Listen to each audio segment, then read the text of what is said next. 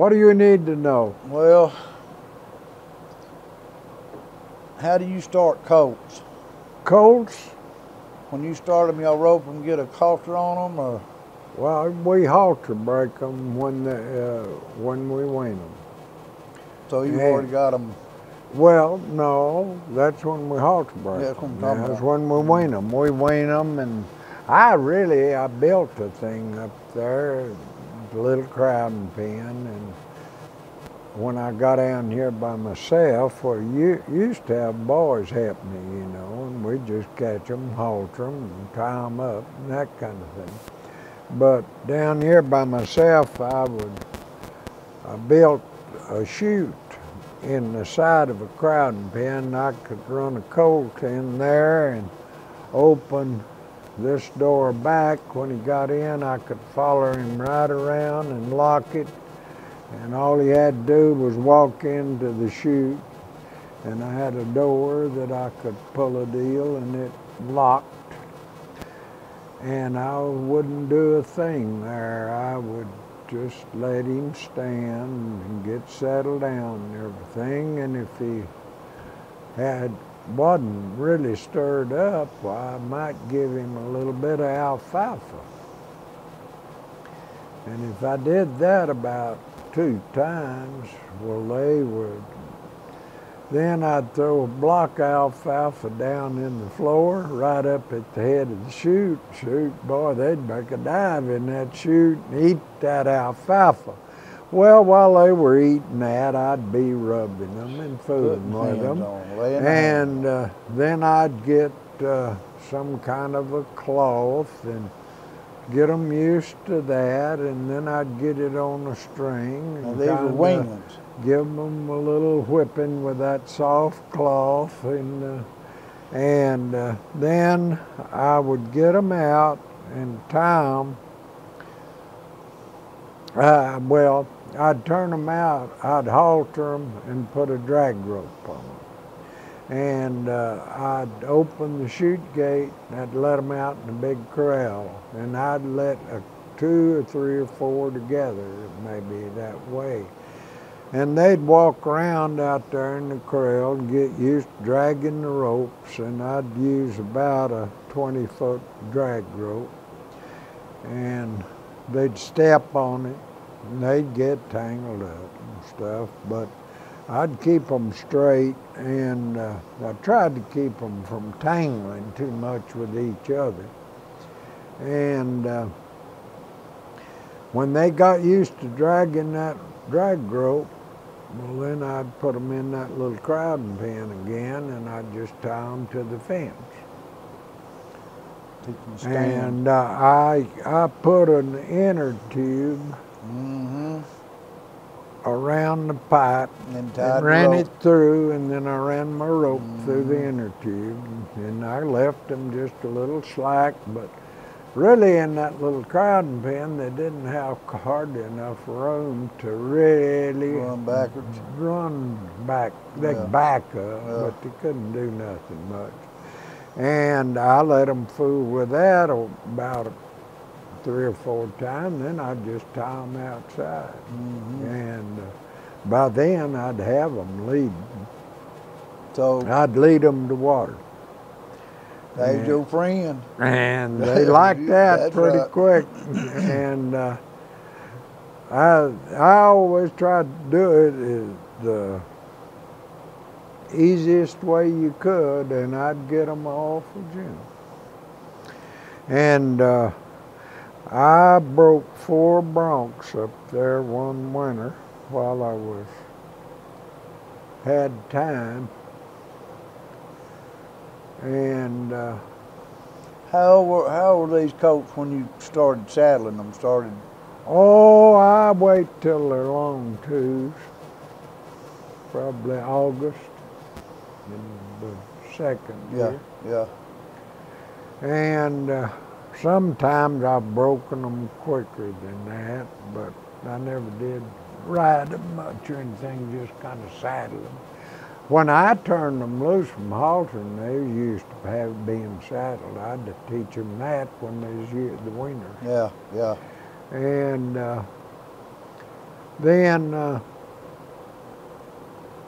I'd saddle those horses, get them up and saddle them, and I'd take each one in, sack him every day, and fool with him about on the ground, maybe drive him on the ground in not a big pen with 2 ropes. A lot of times I'd teach them to stop on the ground. A lot of times I'd teach them to back up on the ground. And then when I got on them, hell, they just thought it was another beating. They weren't scared of anything. And I broke 4 horses that winter and fed a whole bunch of cattle. And they never did one of them pitch. You never learned how? But I did have one that learned how to run away. I sent that horse over there to a feller at LaFour's to break. And that horse got to run away with him. He'd ride him and lead some more to the river that he was breaking. And that horse got scared, well, he'd just ride him. And he'd just dally 1 or 2 of them colts to that horn and let him fight it. But it never did break him from that. And I finally sold the horse, but we sold him we'd made a horse out of him, and he's the nicest horse I ever rode. One day it had rained and washed all the gaps out, and I was going clear around the outside of the range. And we just trod along looking at the fences and the good rain and everything. And I got just as far from the ranch house as I could, which was about, I guess, 15 miles, mighty close to it. Yeah. And over in the corner. I just turned at the corner there. We were going up the fence, and that son of a bitch just like that was gone. He made such a jump that he jerked my right foot out of the stirrup. And there was a deep canyon that went clear to the fence up there ahead of us, about between 1/4 and 1/2 a mile. You knew it and he didn't. I knew that, and I knew he didn't give a damn. Well, I never did pull on a runaway horse. I just might try to hold him a little straight or something. But if they wouldn't give to you, I never tried to do something with them. If I didn't have draw rein or something, then I'd turn them. And explain draw reins. Yeah. To them, to the camera. Boy, you can pull one's head around. He might keep running, but he's going to hurt himself worse than he does. But the draw reins, how do you put them, Bill, through the D ring? I hooked them in the D rings and ran them through a snaffle bit and had a halter that was mighty good and wasn't going to pull with the bit or anything. Right.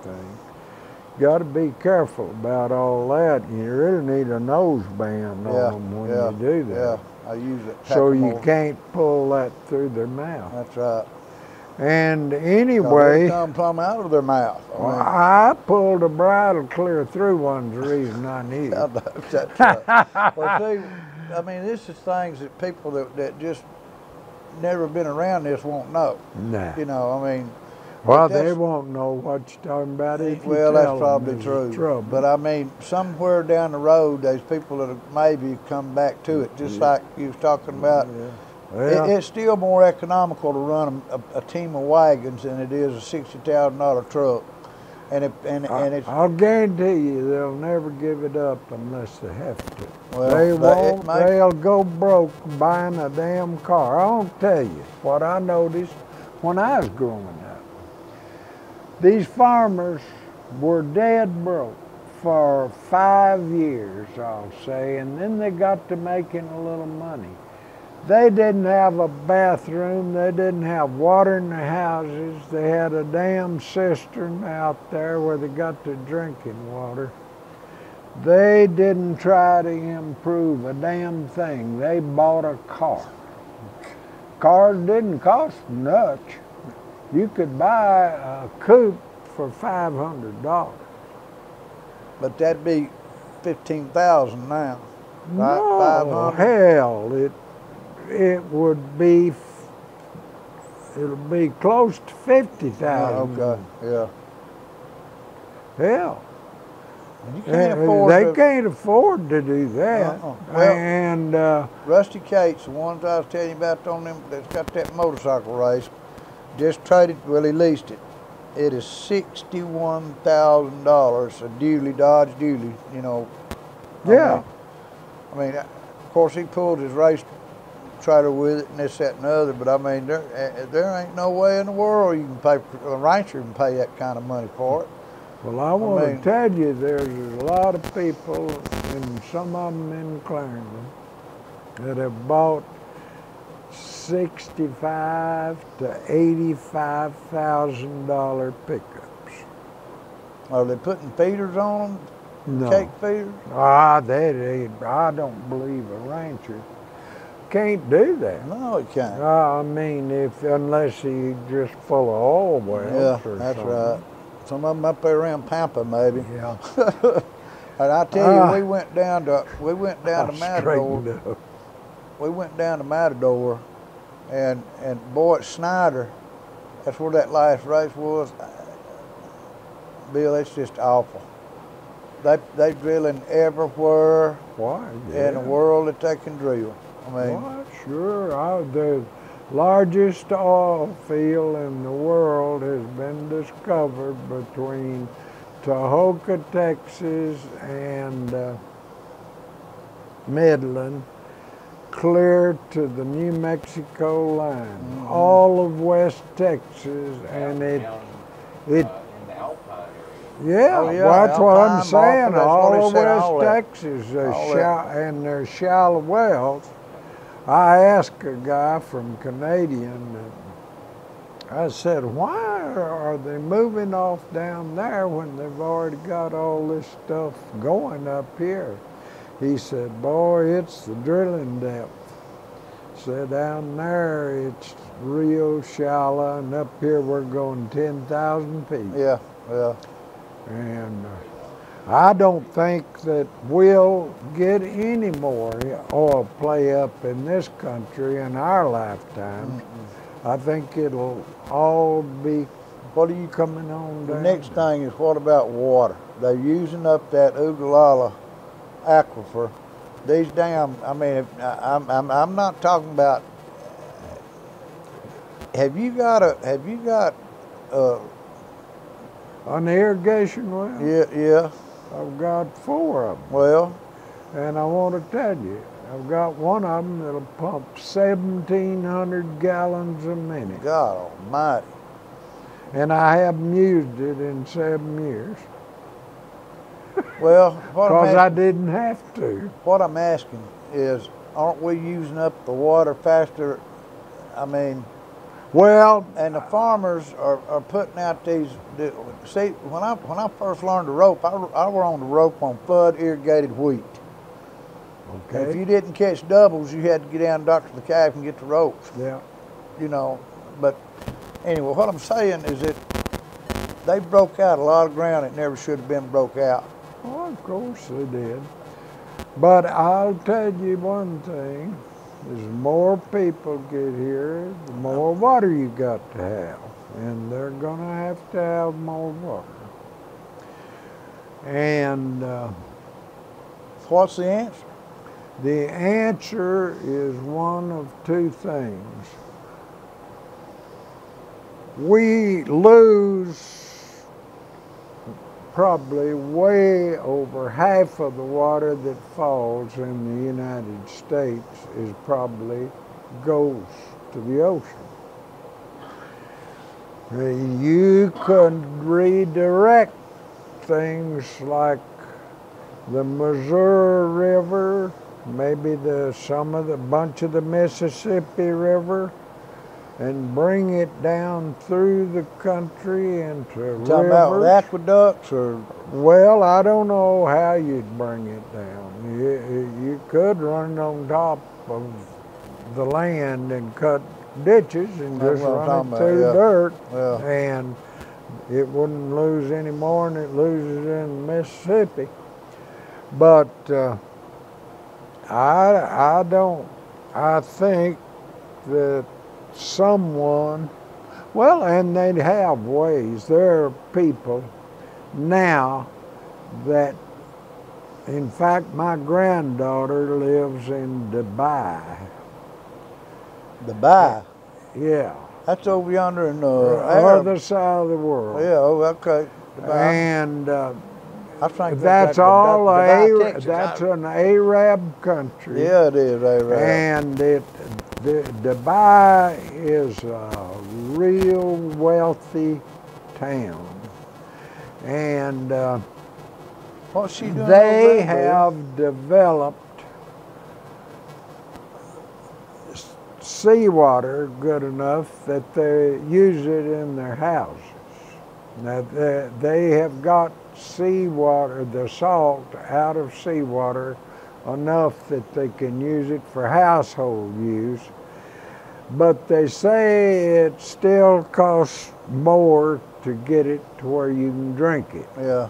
But hell, the program's already started, so it won't be long they figure out some way to do it. They'll figure out a way to get us some more water when they get thirsty.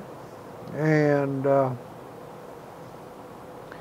I just have made a point. I bought, well, I inherited my daddy's place here, and I bought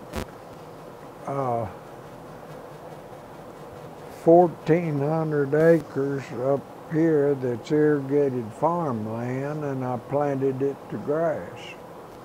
Thank God. And I bought an alfalfa farm west of Clarendon, and it's all alfalfa. It's not a big farm. And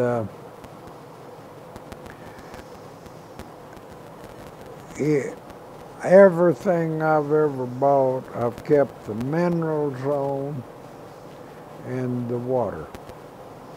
Well, if one man's running one of them sprinklers, they had water, and you see another man's windmill go down next to him, it told you. Yeah. Well, it told you. They didn't pay a damn bit of attention when they dried up Red River out here, or when they dried up Mulberry here. These creeks used to be a half a mile wide. And the only reason they're not running more now is they planted so much of this grass that it's holding the water up. And these rivers, this river here was a half a mile wide, and there wasn't an island or anything in it. How deep was it, Bill? Well, it's just a flat creek. Yeah, It wasn't running water. Yeah. But I'm saying the creek bed was that wide when I was young, until I was 20 years old. About 1950, it seemed like the creeks started narrowing up a little, and I think the reason for that is it had rained a lot in the 40s, and the pastures that were so short in the 30s, through all that 10 years of drought, grew grass, and then people built terraces and dams and things that have cut a lot of water out of the creeks. But when the government came out and paid all these farmers so much to plant an acre of farmland into grass, it was mostly all dry land, well, that created something. The grass is tall, by God, it don't run out of it very much. You know, That's right, it holds. it shoots, that holds that water up. And just like me, I had all of this grass where I could water it because I'd been through that 53 drought. Well, I haven't run an irrigation well now in 7 years. 7 years. And that old grass has captured what water we get. And I have never tried, I've tried to understock my pasture land always. I never graze it off. I know that. And but that's one of the few people. I'll tell you, especially if it's on lease land. That blue. You know, you see these people going there and lease land, and I mean, it's just plumb. Well, Tom Christian's place. They've just Tom's. They'd graze it into the dirt. It's tore up the turf. Why, yeah, they'd kill it. Yeah, they'd run it. But they don't have much land. They're not many people let them get by with that. That's right. That's right. But look, getting back to these horses, after you got them going, saddled and going, you put them on cattle pretty quick. Oh, I always started prowling cattle on the broncs, like those sick calves, you know, and things like that. And first thing you know, we'd be picking them up on the broncs and driving them to the pen, or we'd have the horses used to a rope, and we had to rope something outside, but we could go ahead and do it. And that to me, that's the only way to break a horse. I think so too. And, I think so too. That isn't. That drag rope makes a difference. They learn to stop. They learn to get their, when they get their head jerked. If it hangs, they quit. Get their foot in the wire, they're liable to just hold it there. That's right. You let them out. That's right. I mean, they're not going to be like having to rope them, snub them up into a post and throw your saddle on and get on. Them horses will hurt you. That day's gone. Yeah. And I'll say this, that I've always concentrated on riding a good horse and making a good horse. And I probably could make a good horse quicker after I was 80 years old than ever before in my life. I used to rope calves. 80 years old. I used to rope calves, and God, I'd work on the horse's stop, and then teaching him to back up and getting him to back up just right. When I was about 80... Did you tie on, or was you daddling? Sure, I tied on. Hell, I never daddled. You didn't never dally when you're out there in a pasture by yourself roping the goddamn anything. I know. And that dallying all came when team roping came out here from California. That's right. And the reason the ropers went to it, they used to all rope calves, and they were so damn lazy, they didn't want to get off and tie the calves. That's right.